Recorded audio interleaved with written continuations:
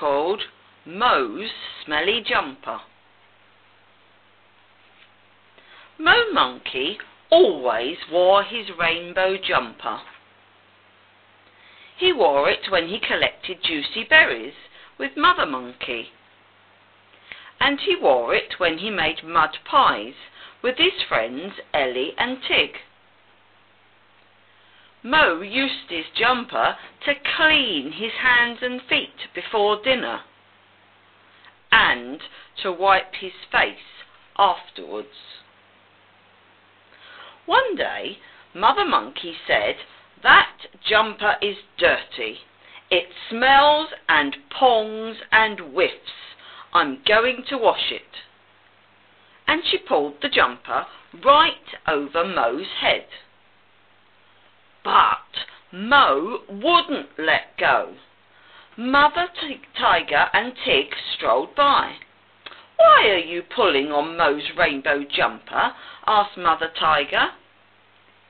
"It smells and pongs and whiffs," said Mother Monkey. "I want to wash it, but Mo won't let go. Help me pull." Mother Tiger helped pull, but Tig and Mo pulled the other way. Mother Elephant and Ellie stopped to watch. "Why is everyone pulling on Mo's rainbow jumper?" asked Mother Elephant. "It smells and pongs and whiffs," puffed Mother Monkey.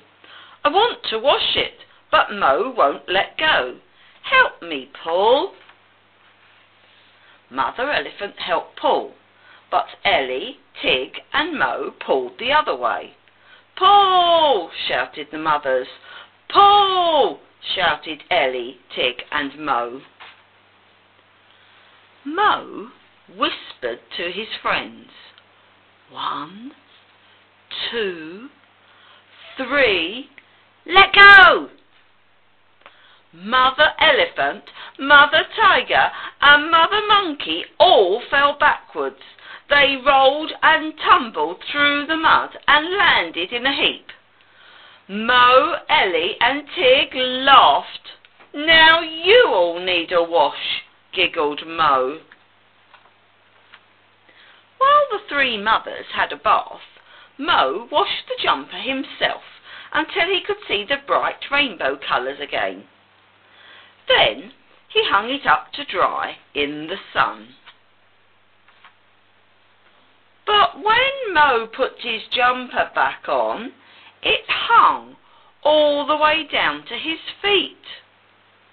"Oh no!" cried Mother Monkey.